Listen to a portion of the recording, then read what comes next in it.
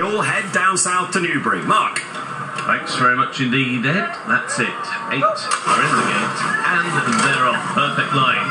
And they race over a mile and a half. The Paddy Power filled their boots handicap, and through the very early stages, Al Kareem is sent forward towards the inside and establishes a lead of just over a length. To Pons Alias out a little bit wider, who's pretty keen. Out very wide as well is New Comedy and also Aknamara as they complete their first quarter of a mile of the journey. Al Kareem up against the inside rail has got the lead. Towards the outside, New Comedy now drifts into second, Pondalius in third, Aknamara just in fourth, and then Wild Crusade racing on the inside of Spycaster.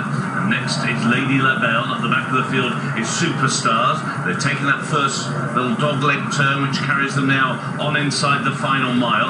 Al Kareem, all the while, just establishing a slightly longer lead. It's now over 2 lengths to New Comedy in second. Pondalius on the inside is in third. In that horse's slipstream is Wild Crusade. The yellow cap towards the outside is Aknamara. Next is the filly, Lady Labelle, who's a little bit lit up towards the rear of the field. Spaycaster on that one's outside. Still the back marker is Superstars, and now they're into this long sweeping turn which will bring them back towards home. They've got just over 5 furlongs to go at this point. And Clifford Lee and Al Kareem still have this handy lead of a couple of lengths over New Comedy, Frank Notori on the outside of Pons Alias and Franny Norton. They're in a dispute of second and third. Aknamara now just fourth, and that one's inside is Wild Crusade in fifth. Then Spaycaster towards the outside of Lady Labelle, and driven at the back of the field is Superstars. They come down the centre of the course, 3 furlongs to go. Al Kareem still has the lead, but it's been reduced now to only 3 parts of a length as New Comedy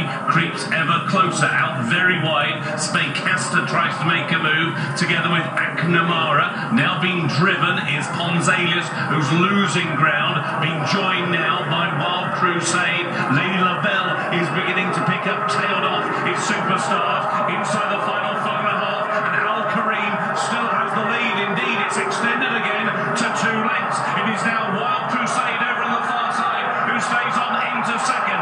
Lady Labelle on the near side is in third.